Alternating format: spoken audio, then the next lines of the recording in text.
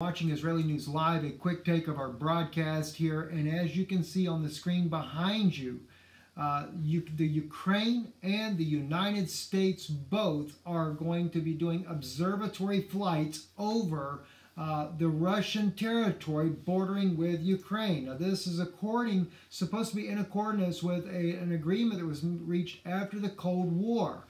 The plane will not be armed. It is strictly an observatory flight that will be conducted. They'll be conducting it for about 5 days from the 22nd of August, which is today, going all the way to the 27th of August there. They will be doing basically reconnaissance flights over the Russian territory on the edge of Ukraine. And I'm sure what's going on here is there's a lot of accusation going back and forth. Ukraine is saying that Russia has built up a massive number of troops there ready to attack, to launch an invasion on Ukraine, when indeed it has been Ukraine that has launched 40+ tanks there on the edge of Donetsk.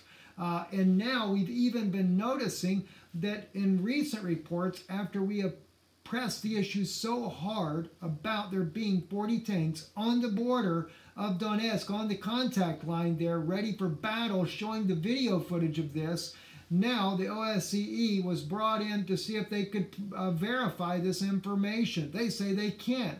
Well, even back when we did the first news broadcast on July the 8th, we clearly had shown how that even in the article that we were getting the video from, the OSCE was not permitted by Ukraine forces to go near the area where they had the tanks and the armored personnel carriers.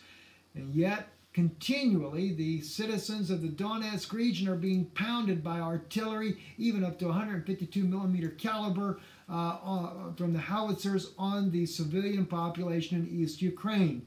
Now, Russia has made no bones about it. They have moved in also a lot of military hardware on the border there with South Crimea there North Crimea in southern Ukraine on the border there. There have been contact fights between the two already, Russian Federation and Ukraine forces, according to witnesses on the ground. I've actually seen some of the video footage there. So now we see that the United States and Ukraine, according to the China Europe news source that you see on your screen and behind you, are actually going to be conducting surveillance flights overhead.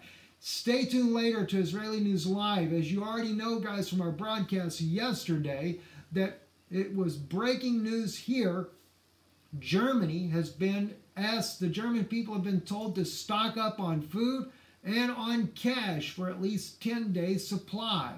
And the other strange thing is one of you actually posted a comment, I believe in my wife's Facebook page there, that in Europe they're giving out tablets for iodine tablets there. Now that's in case of a nuclear war.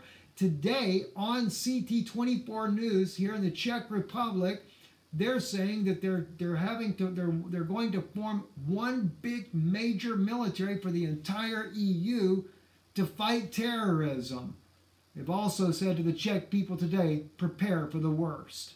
We'll be bringing more breaking news to you here on Israeli News Live later today. I'm Stephen Ben-Nun, a quick take of our broadcast. Shalom. Aval ze'ein shalom. We say peace, but right now there is no peace. Good evening.